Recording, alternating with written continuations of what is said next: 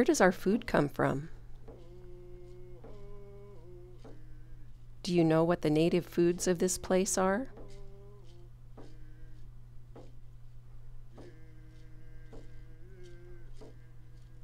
What would you have to think about to make sure you could feed your family in the days before grocery stores and domesticated animals and garden plots? Look, that's met quite lim. Said a long time ago, we didn't know what store was. We didn't know what money was. So that, but we had all of this. What the Almighty give us, that's what we have. That I guess that they consider that their supermarket. The major staples being buffalo, the deer and the elk, a lot of elk, and the fish. The fish, the trout, the whitefish. When I was growing up, when I was about 10, we used to spend half of the year around Priest Lake. They have several families go and camp there because they can hunt and nobody bother them. They get their deer, the ladies dry meat, tan hides.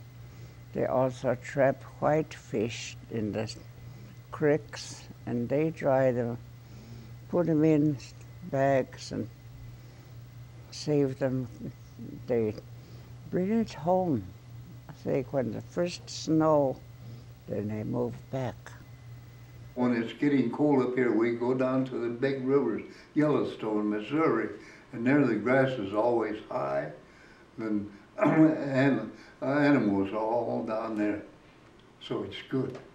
And our women go up these creeks and the ravines there and pick berries, choke cherries, June berries, and of course they dig wild carrots and wild turnips, and then of course there was always game, the buffalo, deer, and even birds. You know, there are a lot of game birds here we call prairie chickens, and they're out in the prairie, and on the foothills we have what we call sage hens. They're larger birds, and up in the mountains we have what we call blue grouse. They have white meat. So they have all kinds of birds to eat, and of course, there's fish, trout all over. All these mountain streams, big rivers, trout. But the crows rather eat buffalo than sit and fish, you know. But they occasionally they'll get some and eat it. In June, we would go out and get the berries, June berries, choke cherries.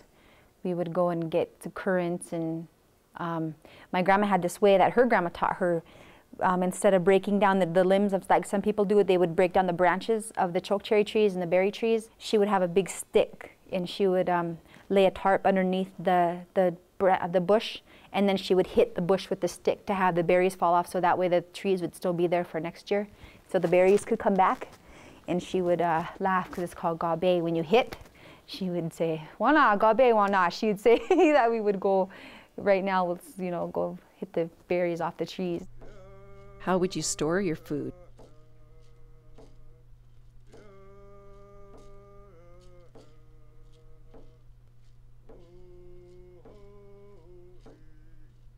Do a lot of drying meat and fish and hang them up in the tree where the bugs wouldn't get into it.